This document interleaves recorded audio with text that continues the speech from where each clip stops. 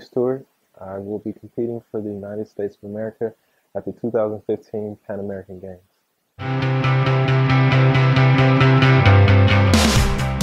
Oh, Cal was it was the best. That was the reason why I chose Cal, because it just made for an easier transition from the junior college that I was at to Cal to a professional career. To represent the United States in track and field is statistically one of the hardest things that you can accomplish. So for me, this is huge. This is what I've always dreamed of from being a child.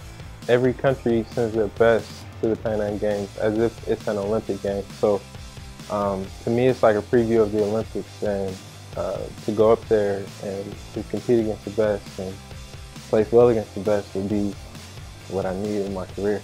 I've been coaching a lot. I coach high school. I coach for the city of Berkeley, and that's so like my life is track, even outside of track, just coaching and and training.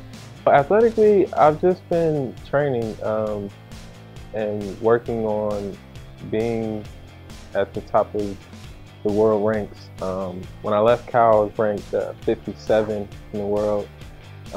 This is my second season after Cal. I just made it into the top 25 in the world, 6 in the United States, and just having the time to be able to focus on training has allowed my career to skyrocket and to progress every single day.